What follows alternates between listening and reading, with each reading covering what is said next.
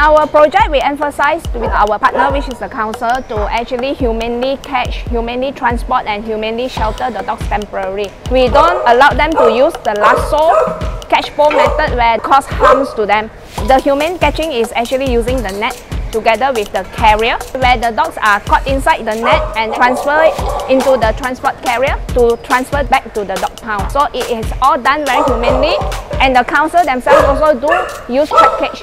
I'm Ms. Choong from IAPWA Penang. I'm the founder and president of IAPWA Penang. We are not a shelter, we are not a rescue. IAPWA Penang is an NGO that we founded in 2017 with the purpose of carrying out and implement this Trap-Neuter-Release humanely and effectively with the council in Penang Island only. In our project, we are very proud to say that it has been more than 5.5 years that 0 dogs has been put down or killed by the council in Penang. One of the council in one of the states actually told us that when he came to visit us, he purposely came earlier, drive around Penang Island for many miles to try to look for stray dogs, and he couldn't spot one. He told us that if I go to his place, every 200 to 300 meters, I would probably be able to see 2 or 3 dogs. That is the difference between Penang Island and the other places that don't carry out Trap-Neuter-Release project. There's no single NGOs, no single authorities or no single individuals that can actually solve these problems. And we need collaboration between all parties, with mainly the councils and the